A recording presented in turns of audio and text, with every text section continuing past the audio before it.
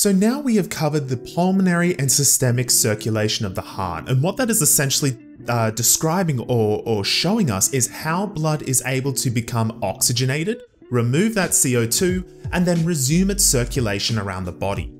But what's incredibly important to keep in mind is that although blood is constantly flowing through the heart, it does not provide blood supply to the heart. Now, what I mean by that is that the blood that is primarily passing through the heart, especially on the right-hand side, it's deoxygenated and it's filled with CO2. Whereas our heart is very heavily reliant on a good blood supply filled with fresh oxygenated blood. Now it does this via its own circulatory system, and this is called the coronary circulation. So I'm going to try and keep this nice and brief, but what delivers and feeds blood to the heart and to these important heart muscles are the coronary arteries.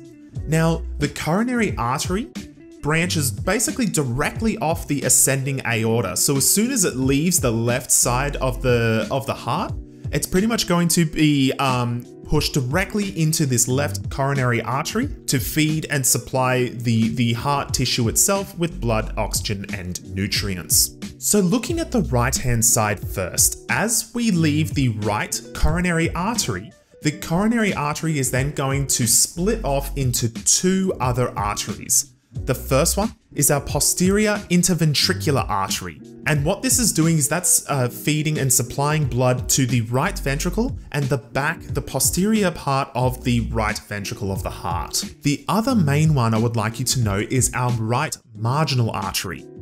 And what this does is it supplies blood to the anterior side of our right ventricle and also helps to deliver blood to the posterior part of the right ventricle as well. Looking now at the other side of the heart, we have our left coronary artery, and that's going to branch into, again, two other main arteries, trying to keep it nice and simple.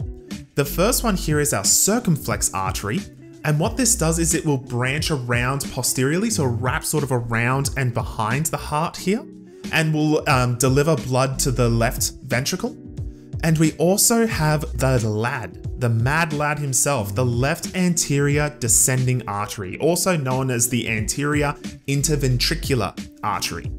And what this does is it provides a blood supply to the anterior left ventricle and that interventricular septum there. Now, the anterior interventricular artery also has a nickname called the Widowmaker.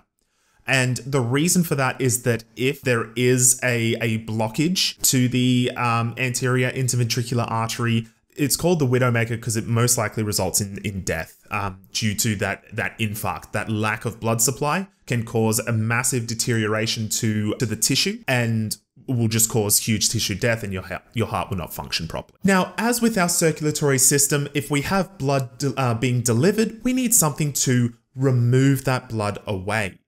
So what is happening here is that all of the blood will want to drain into this coronary sinus.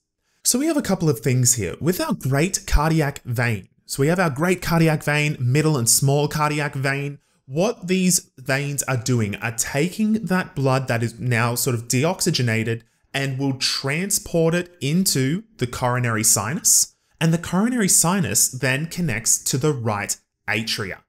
So when we're looking at the right atria and we're looking at our whole pulmonary and systemic circulation, there are actually three main things that supply blood to the right atria.